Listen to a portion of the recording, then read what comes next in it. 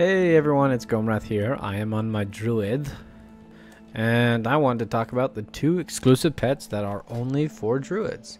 Now they're both elemental types.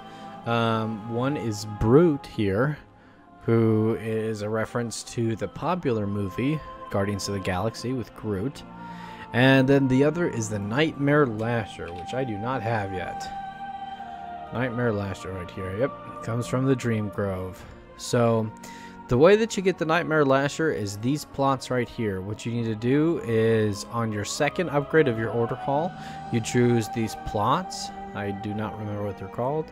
I'm sure people in the comments will tell you, but you just choose the option on the left, and you have a chance every time you harvest it. It's once every 3 days to either get Brute or to get the Nightmare Lasher.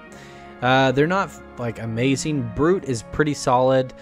He is very, very similar to the Blossoming Ancient. You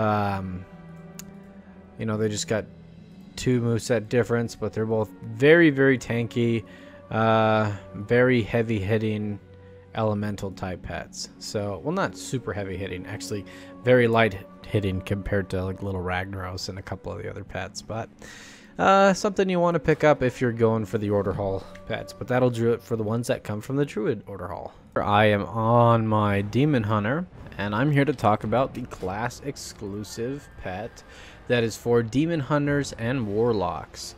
And I just picked mine up the other day. Where is it? Okay, here it is, the Hateful Eyes. Okay, this guy right here drops from the demons that you summon with your Felled Tome. Now, I'm not sure the exact drop percentages. I'm sure you could find that on Wowhead. But I got mine after running this just a handful of times on my Warlock and on my Demon Hunter. So it didn't take too long. The pet's not even that great, but, you know, it's a class exclusive pet. And so anything I can do to get more pets is something that I want to do.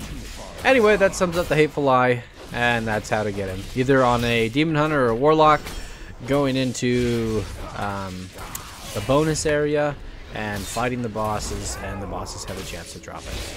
Anyway, that'll do it, please.